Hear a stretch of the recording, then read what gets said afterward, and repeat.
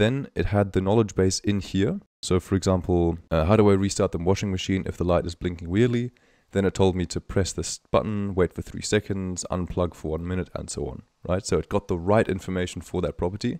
And it also sent the right link for this property. As you can see before, it sent me the link of that specific host so that I can choose a time to book whenever it's happy. And as soon as I said I've booked, it also notified the team on Discord internally, which is pretty cool. So now your maintenance team can take care of this. You don't need to wake up in the middle of the night doing this, but it's all taken care of for you. Let me show you how this works on the back end. So how does this actually work on the back end? So we're going to use two softwares for this. We once have Retail AI, which is where the AI agent is built.